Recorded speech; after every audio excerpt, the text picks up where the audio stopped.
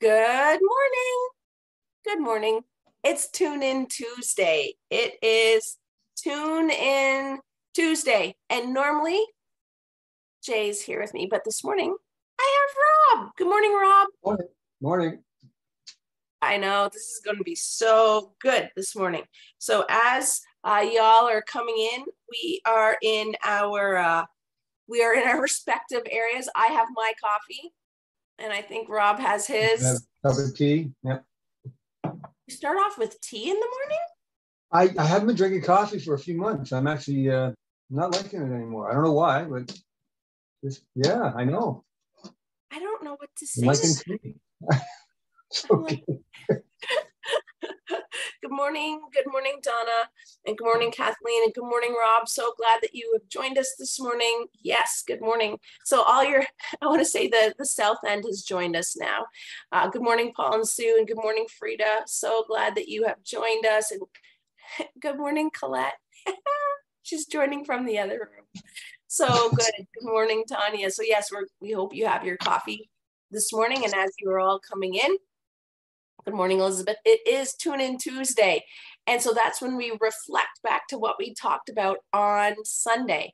And so this past Sunday, Rob shared with us. And so we would love to hear from you what you remember from Sunday. And I know two things still stick in my mind about Sunday's message. So would love to hear from you and what you're hearing or what has stayed with you. Good morning, Melissa. We're so glad that you have joined us this morning. Yes. And so now's the time to drink some coffee. I must admit though, okay, so yesterday was the election. I was in Kingston. I could not access the remote voting. I was able to get my mom to vote online, which was great. But I'm like, I have to get back to Barrie to vote. I've been telling my congregation to vote. I need to vote. And so I got here at about 7:15, and it turns out that they had wrong information on me. Oh, so, but we did vote. And so the city of Barrie has a new mayor. His name is Alex Nuttall. So we will be lifting him up in prayer. And I think Innisfil, they reelected their is that right? Their mayor. Yes, I believe so. So that's, we need to continue to be praying for our government officials. And the verse for this week, if you're on the memorizing scripture memory, it is, when you have Christ, you are complete. He is the head over all rulers and powers. So, and it doesn't say those who are Christians, it says over all rulers and powers. So that's just a reminder to be praying for our leaders. And so, yes, as you are all thinking, what did we talk about on Sunday? You're like, oh, but a lot's happened. I know a lot has happened between today and 2 days ago. So as you are, Donna says, bold humility. Yes, very good. That was the title. And it still sticks with me. It still sticks with me. And Rob, you gave an excellent rendition, understanding of why bold humility has to work when we go into our community. And so Tanya's saying that she loved it when you shared your conversation with the guard, which is an example of what bold humility looks like. And so a lot of that comes from, I want to say, our own relationship with the Lord, right? And knowing who we are in Christ. And I shared with you a little bit that I don't think we fully understand the depth of what Christ has given to us. Yeah, and I was thinking about that afterwards. I thought, what did that sound arrogant?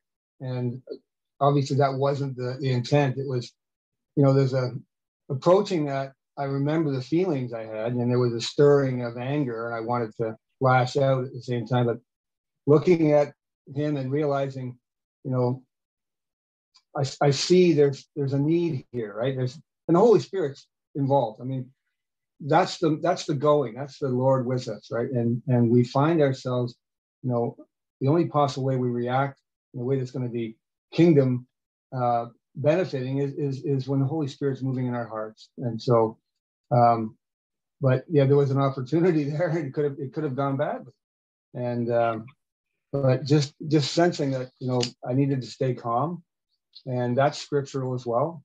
So our time with the Lord it comes out. The more time we spend with Him and in His Word and learning, it does come out in those moments. So that's all to His glory, not mine. I just, those.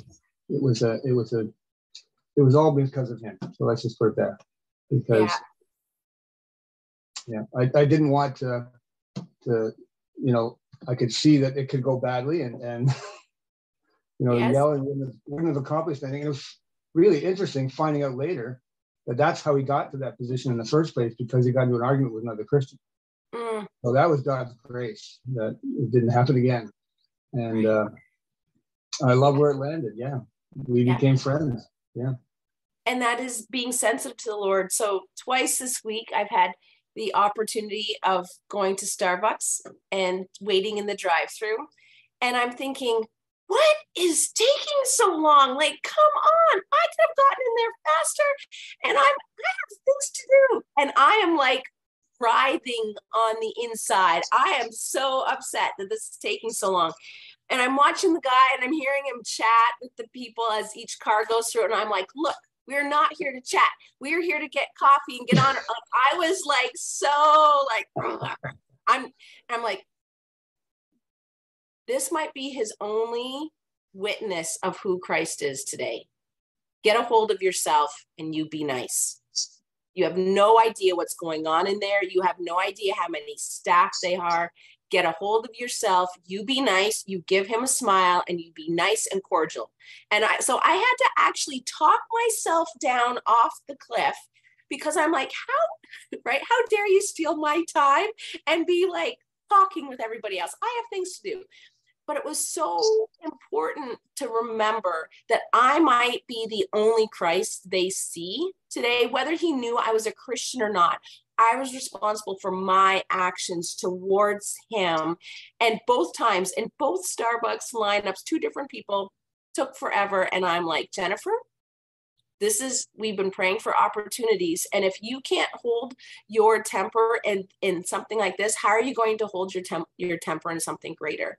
And so I really felt like it was like these little tests that the Lord was giving me to say, can you just be a good witness before you even share the gospel? Like, can you be a good witness in your attitude? And I was like, So yeah, a couple times I've had to talk myself just out of the natural response, which is to defend myself, rather than saying, no, you have no idea what's going on.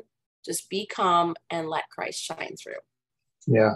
And really, we should, that you're conscious of it. I really believe that, the more we pray about that and we're aware of it, the more that the Holy Spirit is, comes to the forefront in the middle of those situations.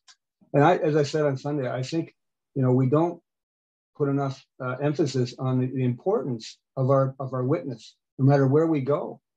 You don't know that you won't run into that person that you just had a difficult time with, and you didn't respond well. They show up on Sunday at church, and then, hey, I remember you. You're one of those, right? I didn't know you were one of those, and that impression stays there. We have an opportunity.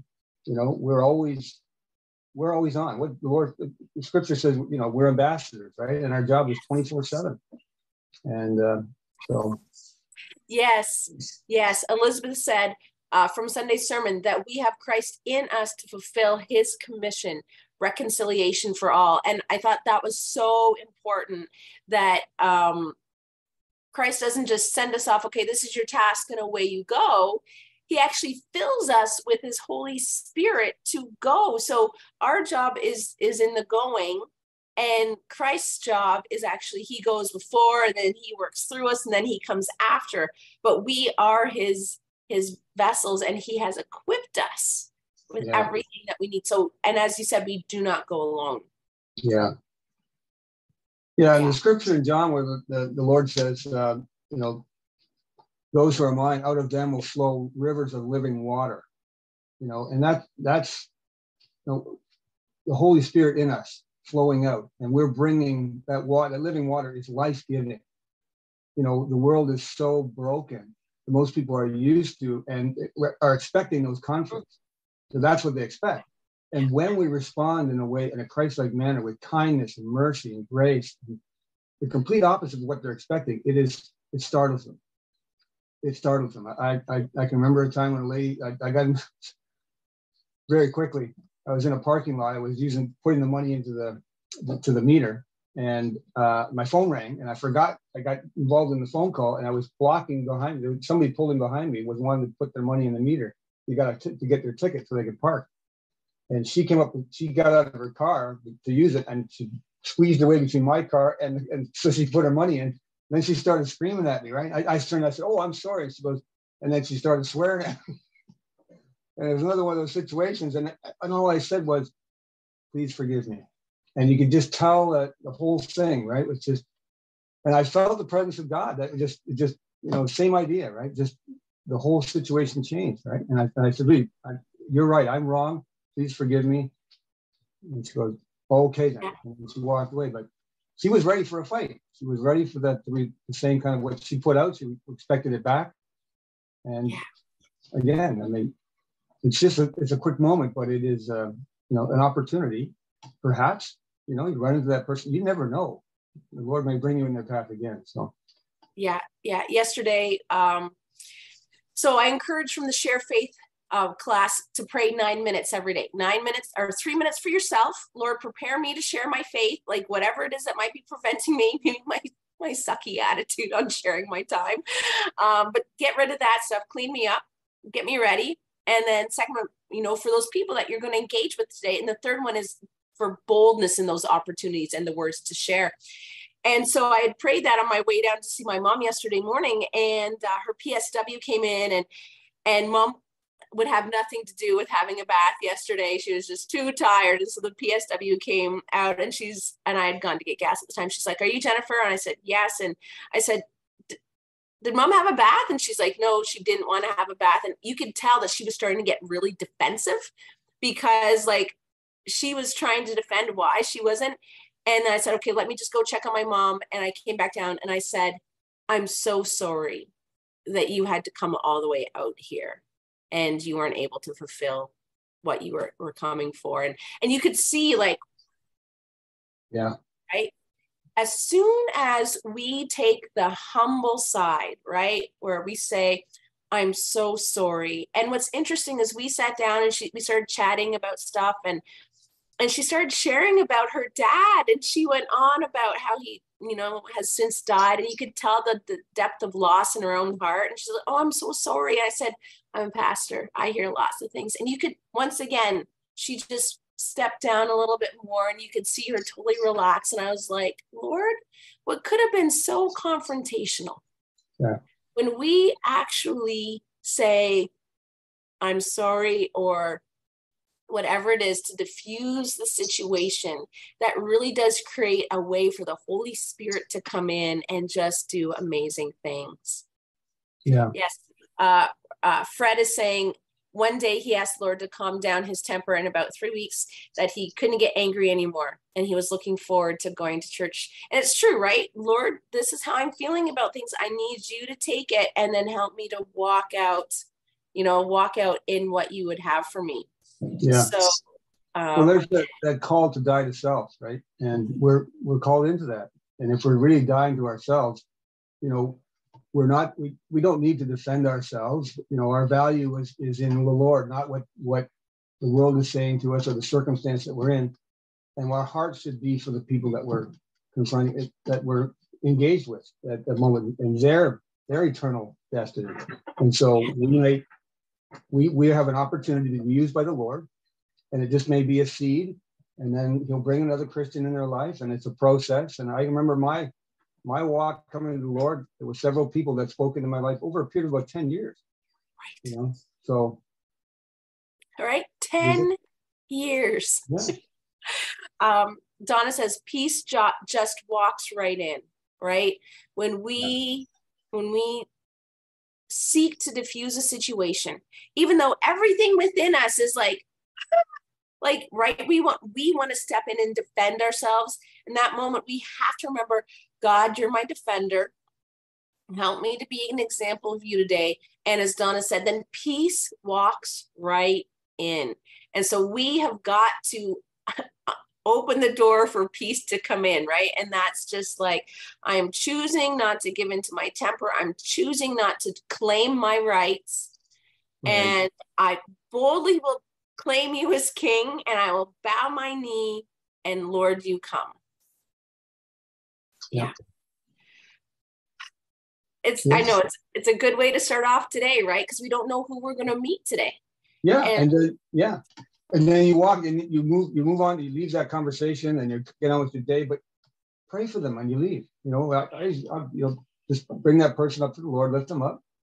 The Lord knows what just took place, and that if you have another opportunity to speak to them, fantastic. Or the Lord would bring, someone else, another Christian in their past, and continue on. Yeah. And it really is a lot easier to, we maintain our peace, right? And we don't have to get worked up, and, we just rest in the Lord. That's the reality of it. We're called into that, and it's better for us as well.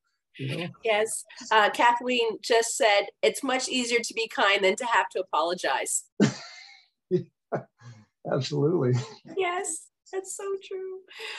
All right, Rob, would you pray for us this morning and just usher us into the day? Well, Father, Heavenly Father, we are so thankful for who you are. Lord, hallowed be your name.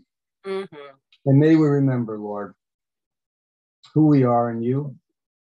I pray that each one's gathered here this morning and the entire congregation, Lord, we would be found faithful in this, that it is the calling that you placed upon us. And Lord, even as today, as we go, I pray for divine appointments for each of us, an opportunity, Lord, to show and to share the reality of who you are in our lives, that you might use this, Lord, in the lives of the people we meet, that we would be that light that you call us to be in this dark world.